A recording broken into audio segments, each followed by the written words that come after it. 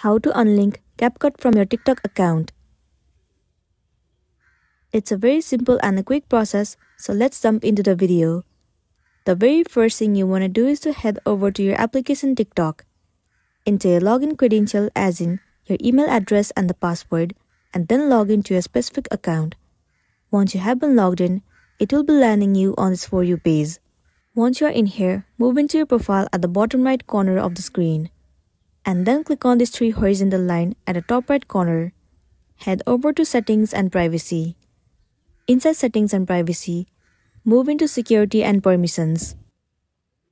At the bottom, you'll get to see Permissions, and inside that, the option of Apps and Service Permissions will be visible to you. Head over to it. Now tap on this application CapCut.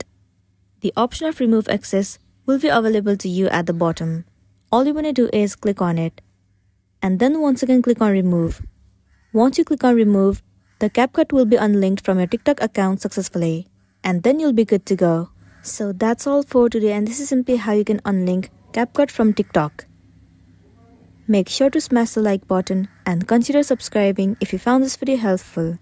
We'll see you in the next one.